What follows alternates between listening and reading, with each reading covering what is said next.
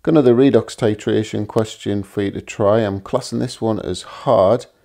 Not so much for the calculation, more to do with the amount of information you've got to process.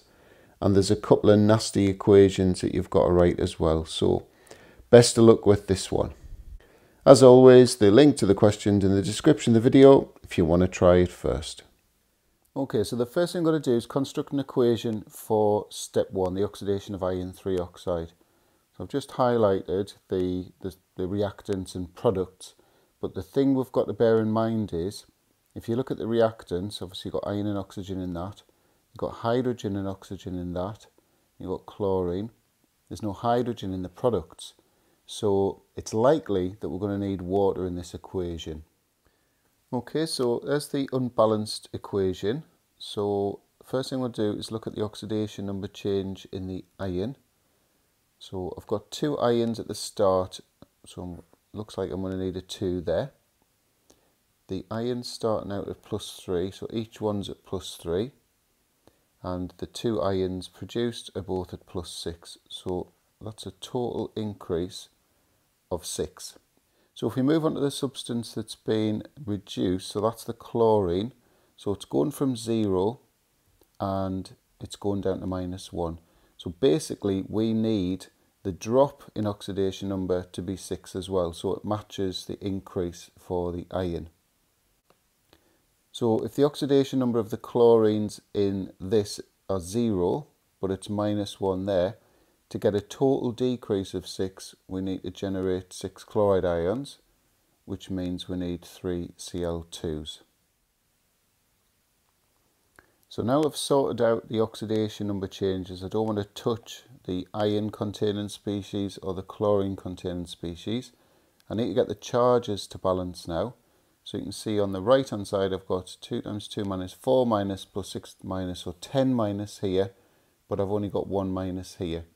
So I'm going to put a 10 in front of the OH minus, and all it's left to do now is balance the hydrogen, so we need 5 H2Os. So moving on to part B now, we've got to write an ionic equation for the formation of barium ferrate 6 in step 2. So just have a quick look at step 2. Student adds aqueous barium chloride to the resulting solution. So we've obviously got Ba2 plus Aq here, got Cl minus Aq as well. The resultant solution in step 1 contained that FeO42 minus Aq. The precipitate of impure barium ferrate 6 forms, right? So that's obviously BaFeO4 solid. So basically this is our ionic equation here. We've got that reacting with that to form that.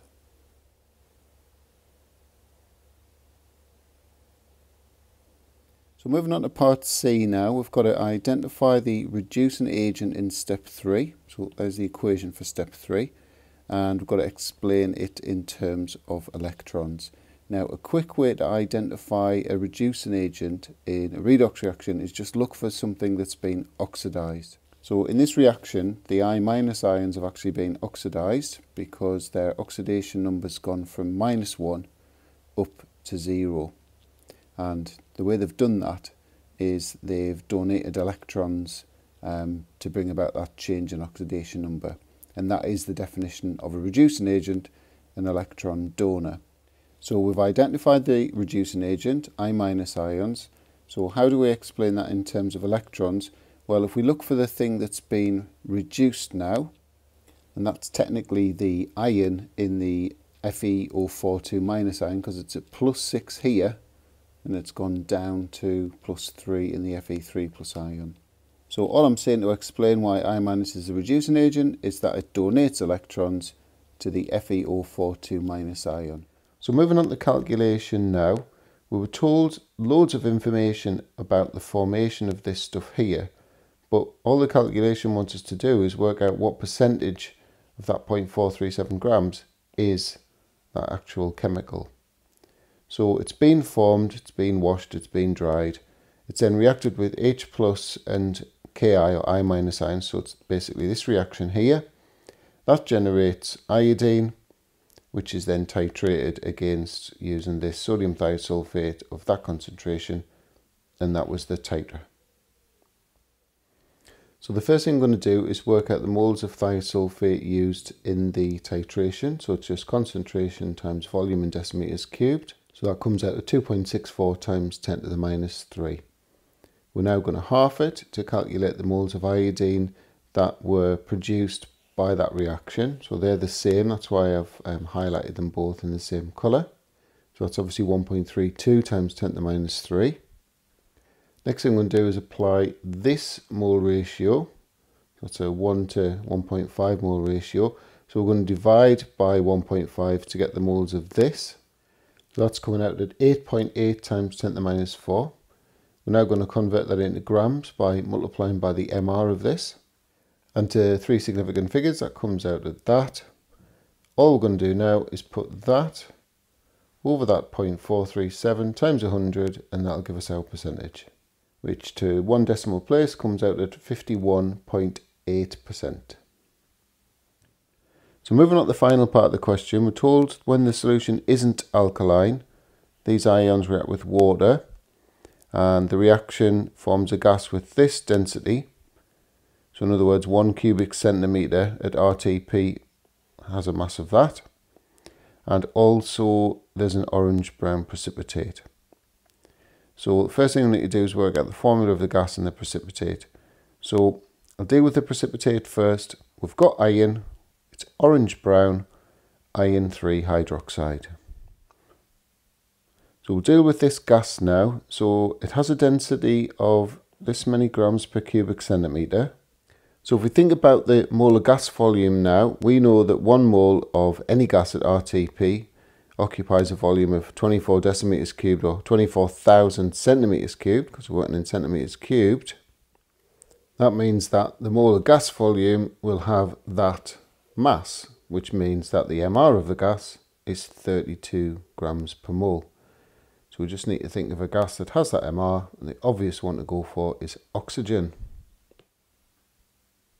So moving on to the equation now, so there's all the species in the unbalanced equation.